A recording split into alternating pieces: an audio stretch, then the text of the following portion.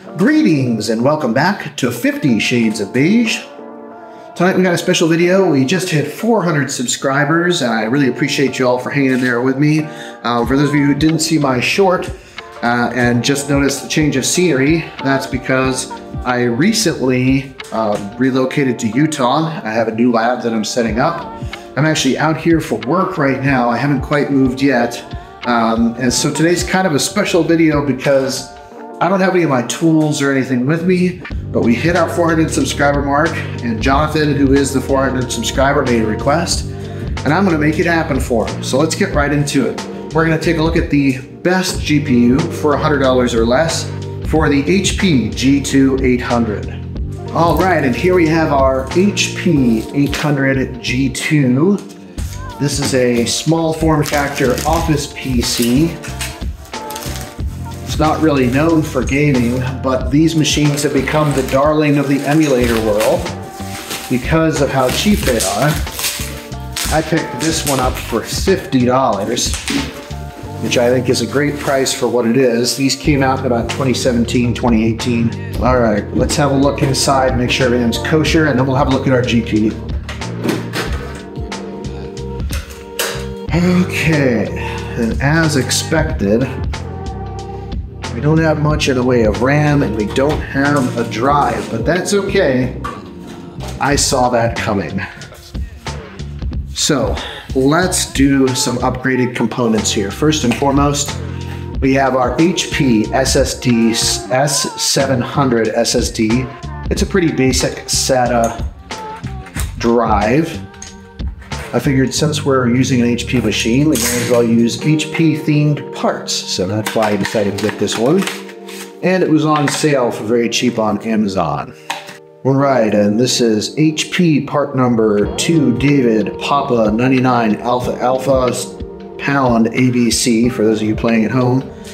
Really nothing special about this drive. We're just gonna go ahead and pop it right in. It looks like our friend who sold this to us did include a SATA cable, so that's good. Also, I picked up 16 gigs of HP V6 DDR4 3000, I believe. Yes, DDR4 3000.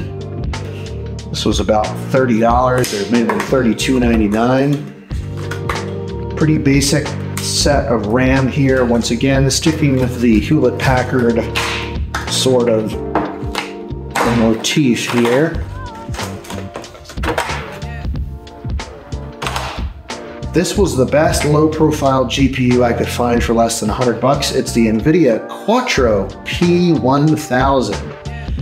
This is a Pascal Quattro card. It came out in about 2017. In fact, around the same time that this PC came out, I found on the back here, there is an HP serial number. So I've got a feeling that Hewlett-Packard had these made specifically to put in this particular machine, maybe a more higher up model than this one, but nevertheless. So the P1000, like I said, is from the Pascal family. It shares the same die as the GTX 1050 Ti. Now this is a slightly cut down model from the 1050 Ti. It uses considerably less power.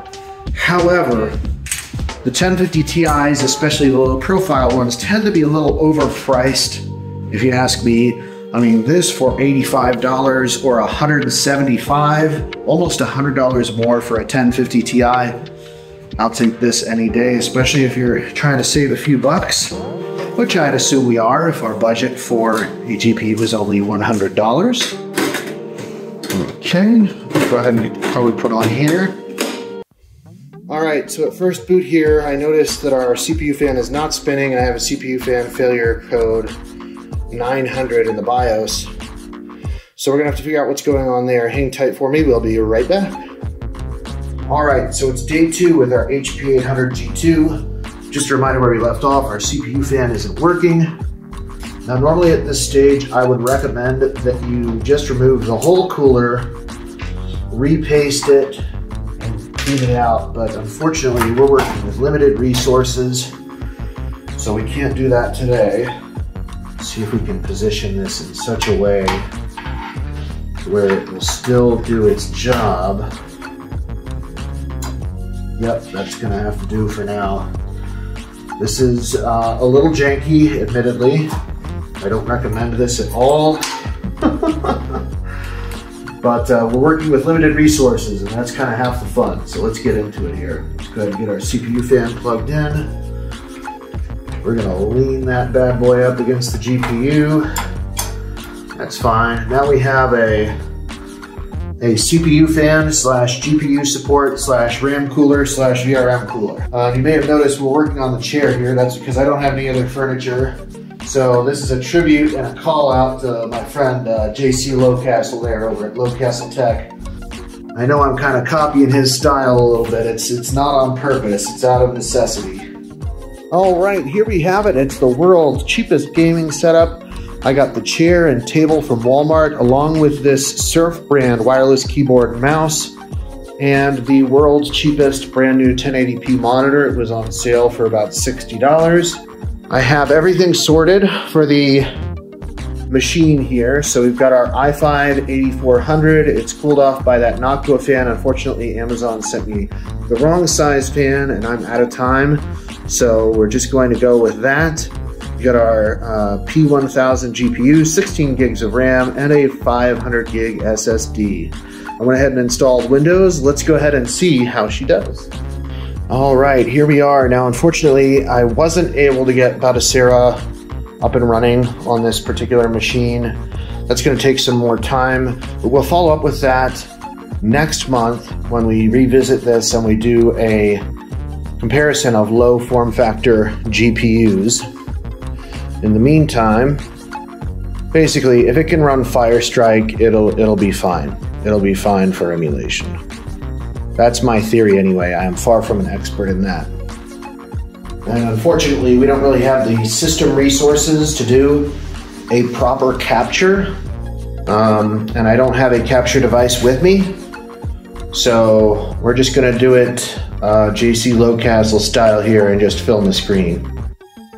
And really, so far, so good. We're hanging right around 30 FPS. That's certainly playable, if just barely. Okay, and here's the final boss here, the combined test. Barely making it above 8 FPS. This is definitely not playable, but then again, I feel like this is probably a little more intense than what the PS3 can do. And let's see our score. Survey says 4981. All right, so we're right up there with just about everybody else, although I'd imagine most people are not running 3D Mark on this particular setup. Everything looks to be about within spec, nothing major, nothing looks out of line or anything like that. About as good as an office laptop, apparently. So definitely not great. If you're just going to build a batocera box or whatever emulation front end you prefer, I'd say this is going to play, you know, probably 75 to 80% of the games you might want to play on that.